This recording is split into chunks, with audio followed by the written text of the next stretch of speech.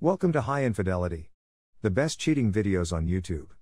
If you enjoy this content, remember to subscribe and turn on notifications. Now let's get into the video. I, 29 male, found out about my girlfriend, 31 female of 11 years affair, and I am struggling to cope. My girlfriend have been together for 11 years and have one beautiful child at 7 years old, and she has another child at 15 from a previous relationship. We met when I was 18 and I took on the responsibility of helping to bring up my stepdaughter as my own. Our relationship, like most, has gone through its ups and downs. I was young and had never been in a long-term relationship. I made mistakes, she made many more. However, for the last 5 years, I have been an honest, faithful, loving boyfriend. 2 years ago, I decided to be as selfless and loving as I could be to everyone around me. At the beginning of the year, I had some things happen in my life which left me in a really dark place, severely depressed. In the beginning, she was there for me and she was perfect. She made me a calendar to remind me every day how she felt for me, bought a couple of heartfelt things which helped me through the hardest times.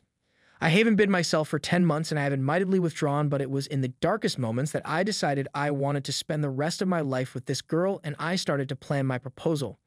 My girlfriend was furloughed for most of the lockdown but eventually found a new job where she seems so much happier. At the start of October, I found that my girlfriend was pulling away. She no longer said she loved me, no longer hugged me or kissed me, and I started to have suspicions. I worked on myself and our relationship. She would hide her phone when I was around or quickly exit WhatsApp.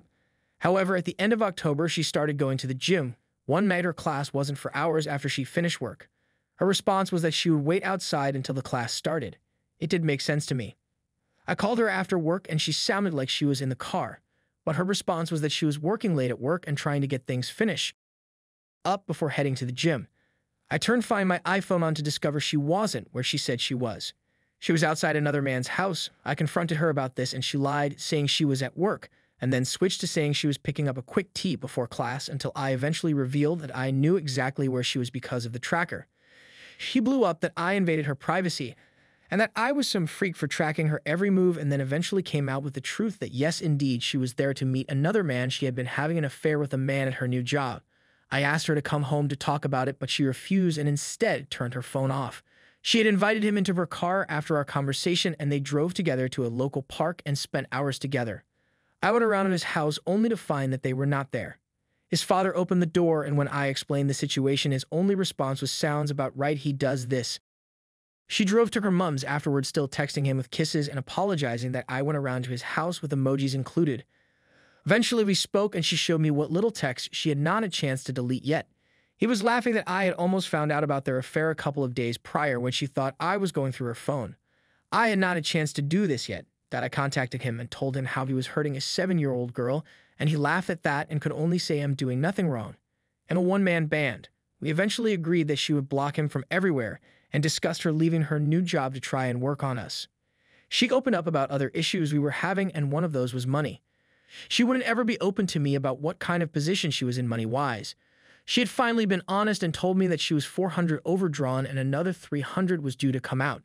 I was at that fell for the fact that she was finally being honest with me and transferred her the $700. A short while later, she blocked me on all outlets and unblocked him.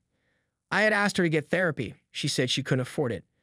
She used the $700 to book a hotel room with the man she had an affair with that costs the same amount as therapy. He says that the last 11 years have been so unhappy for her and I didn't love her enough or show her enough affection. This isn't true. I'm an affectionate person by nature and showed her love constantly. I have had 10 really dark months, but I was just starting to feel better about myself. She calls me a narcissist, at conversations full of views, refuses 50/50 custody. However, I had my daughter 5/7 nights last week because she wanted to go see this man instead. I leave every conversation feeling like things were my fault, worthless, and that I should have done more this past year. She refused to sit down with the children to explain what is happening because it needed to be done with her so that she can console her children and not feel like she has abandoned them. However, because I've had my child almost every night, that's impossible. It's not fair on her. She's asking questions specifically about what cheating is. I also felt like, why should I have to feel like I've abandoned her? Why should we do it on her terms? I didn't make these choices, she did. To top it all off, yesterday I found out that the man she has chosen has a problem with drugs to the point that he's not allowed to see his current children, and recently dumped his ex because he got her pregnant and wouldn't abort their baby. Sorry if this is a lot or all over the place. My head is a mess at the moment. There's a lot more, but I think this is long enough. Does anyone have any advice? Now look at some comments. Go for full custody, get a restraining order against your ex. She sounds abusive and is risking the health of your daughter by being with this guy. The thing that is getting to me the most is that she believes without a shadow of a doubt that this was all my fault. She says I'm a manipulator and a narcissist and have been for years, that thanks she got out when she could.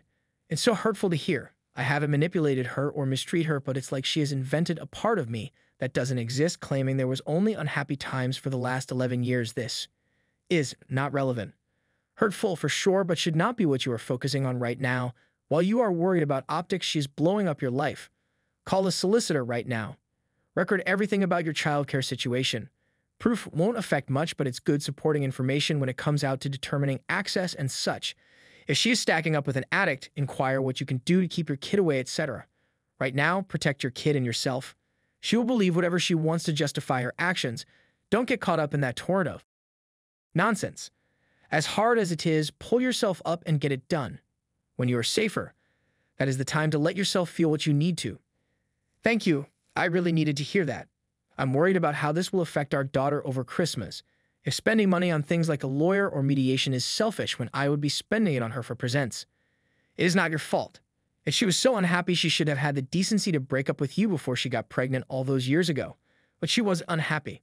What she's doing now is what is called blame shifting and rewriting the relationship history.